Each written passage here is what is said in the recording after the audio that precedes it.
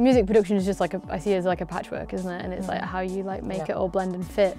And I will often like try out a sound or a sample in an old track, and if that doesn't work, that will become a new track. So I always say that like tracks that I've made are like babies of other tracks. There's like a Jordan song family tree, and they all come so from like little branches of the same sort of idea.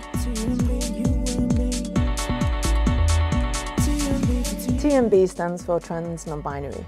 So I'm guessing that's what the track will be called. Absolutely, I'm pretty sure about it. it.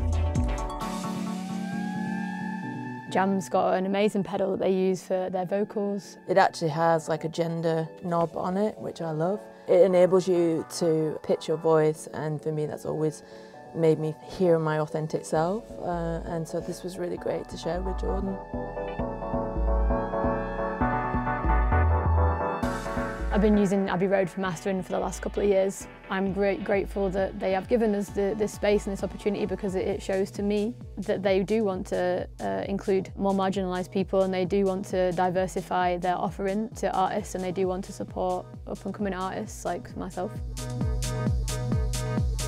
Music in a way it has, again, like it's my safe space, it's my home, but when I feel like frustrated or I feel like disempowered, it is my power. If I don't feel good or I'm not in a good place, music is what I do. You know, I will go and I will make a song about it.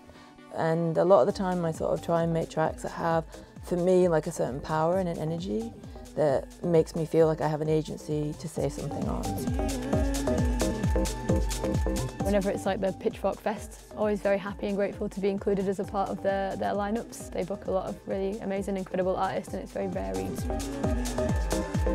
I usually say this quite often, actually, that music has saved my life many times. A lot of the time I've made music and albums that have been almost like in front of me, ahead of me kind of thing. It's been a way of sort of understanding my identity, definitely as a trans person, queer and also non-binary. It's how I use my music it's about that.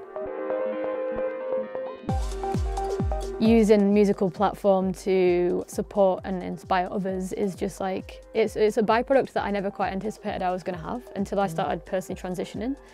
And then people talking to me about it, I was like, it was an unexpected thing, but it's actually a magical thing.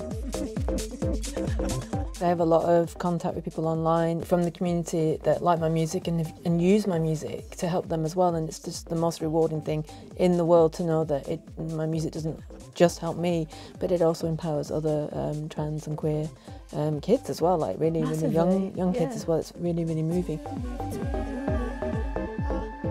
It was a magical merge. I feel like all of this has been a magical merge. Now, what magical merges? Yeah. Absolutely.